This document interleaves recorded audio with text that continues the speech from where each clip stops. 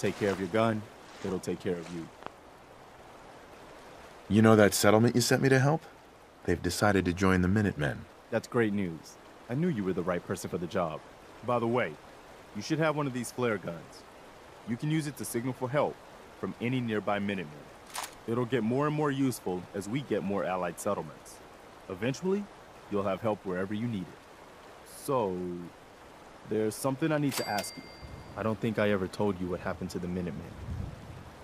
How I ended up as the last one. I figured you'd tell me when you were ready.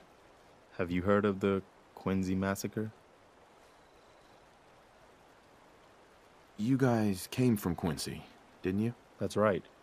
Mama Murphy, Sturgis, the Longs. They were all from Quincy. I was with Colonel Hollis's group. A mercenary group called the Gunners was attacking Quincy. The people there called for the Minutemen to help. We were the only ones that came.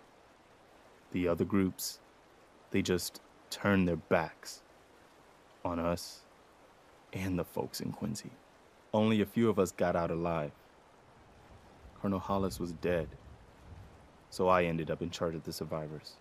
We never found a safe place to settle. One disaster after another. You saw how it ended in Concord?